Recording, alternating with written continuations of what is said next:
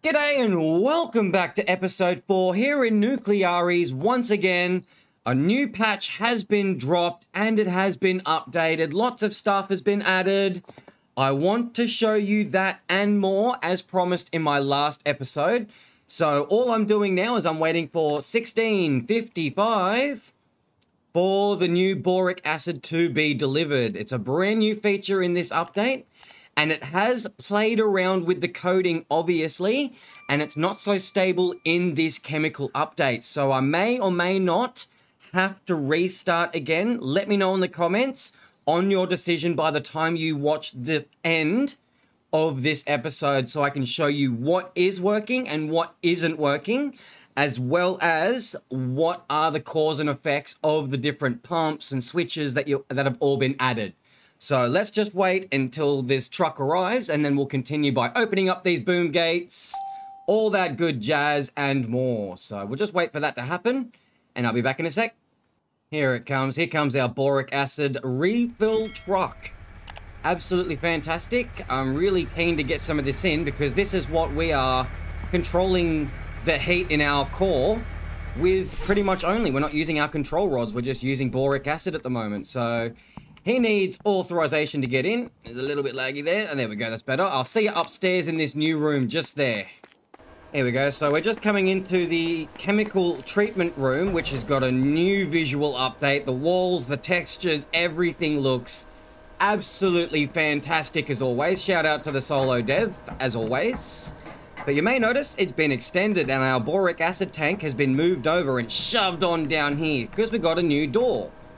Let's go in and let's get this truck in to get all this new boric acid in. So let's come on over here. Hello there. Let's go and boop, open the barriers, let him on in. He'll drive right underneath us and we should be able to get a nice little view through this grate. Here he comes. Good engine animation as well. So this pump or this motor right here should just drop that pipe right down to the bottom of it when we actually tell it to by clicking that button right there.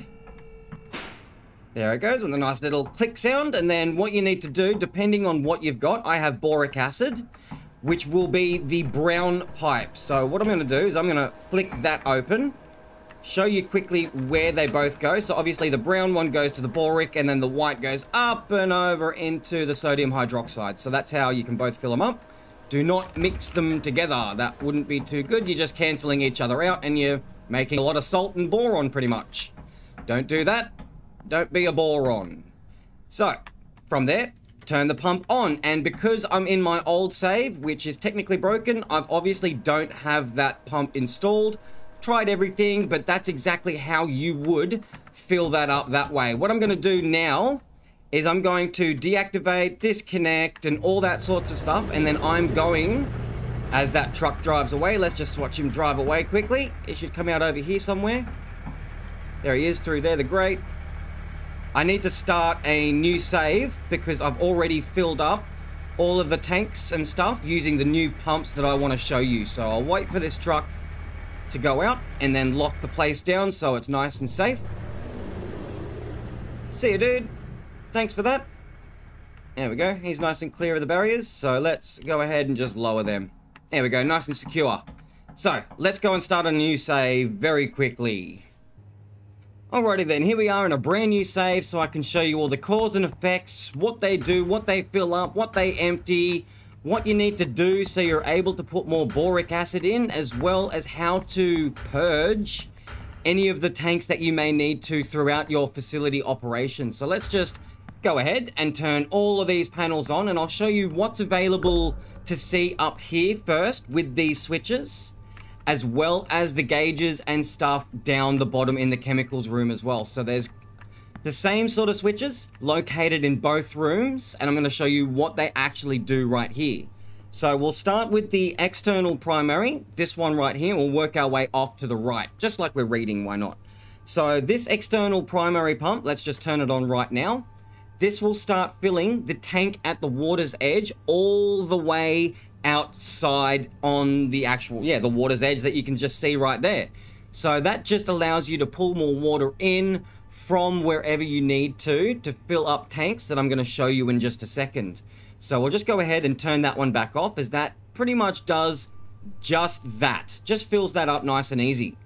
So the internal primary, we'll just turn this one on, and this does quite a few things. First of all, it fills up your internal reservoir and empties your external reservoir at the same time, as you can see. So that's dropping, and that should be starting to rise very soon when it starts working through the pipes and actually gets to the internal reservoir, which is the one right here.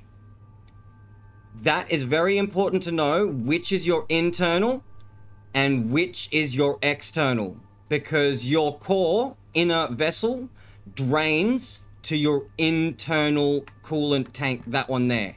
Make sure you know that for the future, because if this is too full or completely full, you won't be able to put any boric acid into your internal vessel to control the temperature and all that sorts of stuff like I'm doing in my season.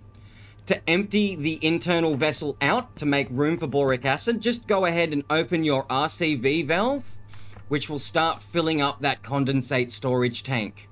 To empty it out, just go ahead and just open the purge, so it will then start emptying out this internal reservoir, making room for this to be emptied into this.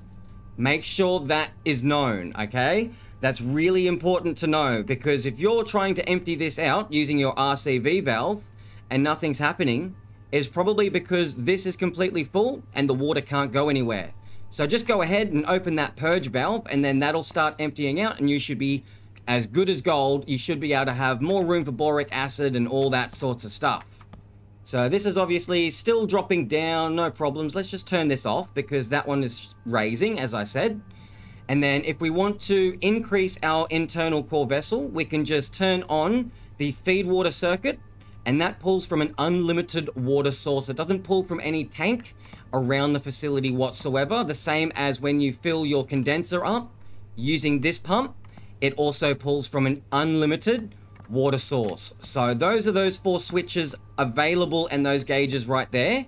There's a couple downstairs, including the water reserve, this one here, and 2 other gauges I don't think are working just yet, or at least properly in my current save. So we'll just go downstairs into the chemical treatment room, get that panel on and stuff. All right, there we go. Just turn that on. Good, good. All right, so as you can see, there's the same sort of pumps right here, but your internal primary pump will also do a few other things. If you come up here and open up the valve on your water reserve yellow tank and go out here and open up the external core coolant tank valve, that one right there, and turn on that exact same internal pump, this one right here, it will actually start filling those up. So that's represented by the yellow tank just above me right now, by this one here. And we've got that external reservoir that should be just off to the left, but these 2 gauges show the exact same thing. And I don't think it's supposed to be doing that, whether it might be a percentage that might make more sense. But obviously the gauge upstairs showed like 15,000 liters or 150,000 liters, and this only shows like 85 or something. So there may be something wrong with that one, but that's how you fill all that up. It's turned orange because it hasn't come up to value yet. When it is green, it is at 100% and it is working as it should. So that's pretty much just about all the sorts of stuff that's been added. When you're finished, make sure you go ahead and close the valves, because when you go and actually clean out all your boric acid with that cleaning pump, and you need the sodium hydroxide to go through it to actually neutralize it and make it more effective, to raise it back up to 100% capacity, the water will actually increase temperature by a lot and cause a lot of problems. So make sure you also close both of those valves at the same time. And that is just about all that I think of that has been added. As I said in the comments below, make sure you let me know if I should continue the old save or just start a new one and you want to see it from scratch with the new update as it gets released, etc, etc. or if I should even do both of them at the same time and just see how long the old season in episode 5 will carry out with the boric acid I have at the moment in my facility only. So just let me know, but always make sure you like, comment, subscribe for that YouTube algorithm, and to let me know you like the video and you want to see more of this sort of nuclearies videos. Till then, stay sharp as always. See ya!